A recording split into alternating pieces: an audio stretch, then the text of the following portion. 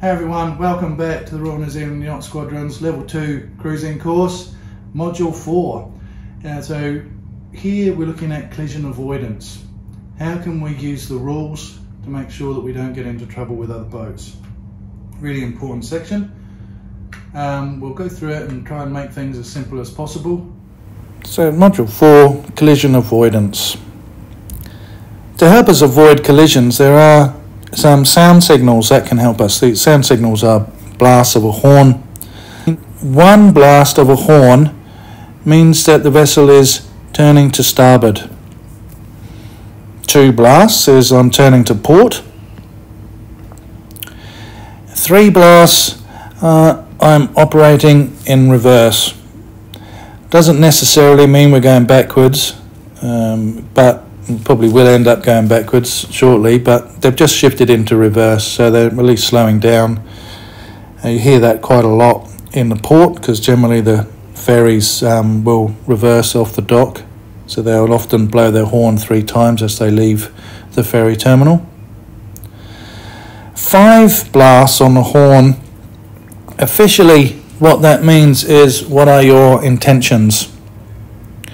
Now this is a situation where we've got a vessel and it doesn't understand what the boats around it are doing, and what it actually means is that 5 blasts of the horn is a desperate attempt to get you to go away and do that quite quickly. You know, this is someone that's trying to avoid a collision. It may be a big ship that's not able to change course, not able to slow down, might be restricted in a channel, and they're blasting their horn 5 times because they really don't want to run you over, but they just aren't able to stop and avoid the collision. So you must move away really quickly if you hear a vessel blast 5 times at you. It could be that you could return with 1 blast, I'm turning to starboard, just to signal to them your intention of how you're going to move away from them. Now, if you hear 4 blasts, that's the pilot vessel. I've never heard it. Normally they're quite distinct with their white and red light on their mast, grey hair, red face. If they want to identify themselves using a sound signal, 4 blasts is what you'll hear. Now, when we're sailing,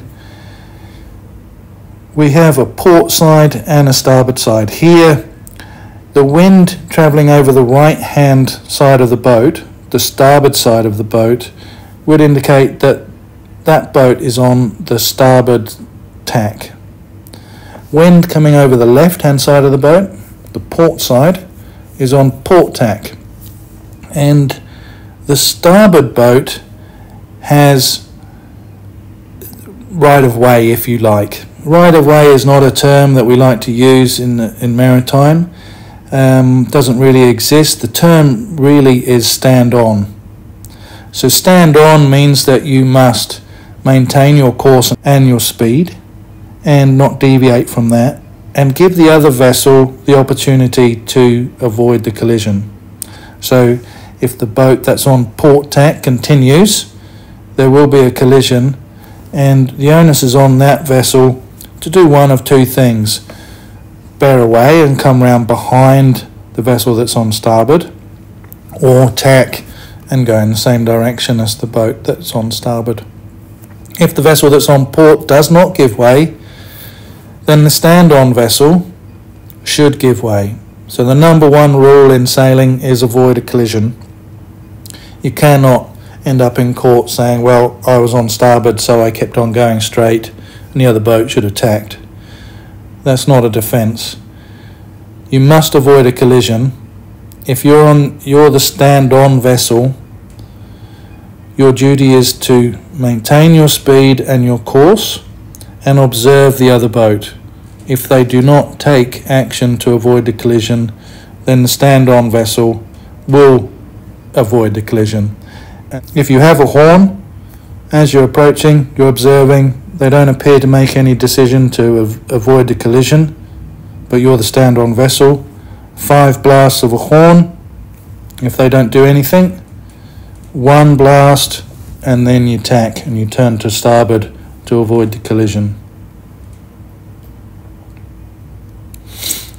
So if we're going in the same direction as the boat, so if we look at the boats on the left, we have one that's windward. They can't turn downwind onto the boat that's underneath them. They have to maintain their course. And on the other pair, on the right hand side, we've got a vessel sailing upwind and a vessel sailing downwind. Now, if they're on the same tack, the sails on the same side of the boat, which they are in this case, they're both on starboard tack, the wind is coming over the starboard side. Then we have a windward-leeward situation, and the windward boat, the boat that's upwind, needs to give way. I would be particularly cautious in this instance with the boat that's travelling upwind, because the boat travelling downwind may struggle to avoid a collision, particularly if they've got a big downwind sail. So, windward boat gives way to the leeward boat. Here we have a situation between 2 power boats, and we've got the lights there, so it could be a situation that's happening at night. And if we view port and starboard lights just like traffic lights, if we're seeing a green light, then that's green for go. The other vessel is seeing our port light, and that's stop or avoid us. So we can observe them, and if they don't make a change of course, then again we'll have to change our course, but let's give them the opportunity to do so. And we give way to vessels that are approaching us from our right.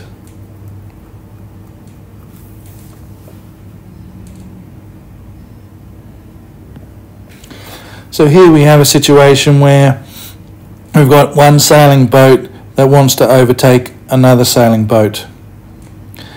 Either side is okay under the law to pass on. No sailor would go on the leeward side. We'd really always want to be passing on the windward side of the boat, because we're going to have more speed on that side, more power, and we're going to slow the other boat down. So the overtaking boat gives way. Now, if a sailing boat is overtaking a power boat, same thing. The overtaking boat must give way. Power does not give way to sail in this instance. And in fact, during the America's Cup, American Magic sailing their America's Cup boat into the harbour, and they were overtaking a ferry, and American Magic just got way too close. And the harbour master decided that American Magic were overtaking, and therefore should have given way to the ferry, and they were deemed that they didn't give way, and they were actually given a fine for that.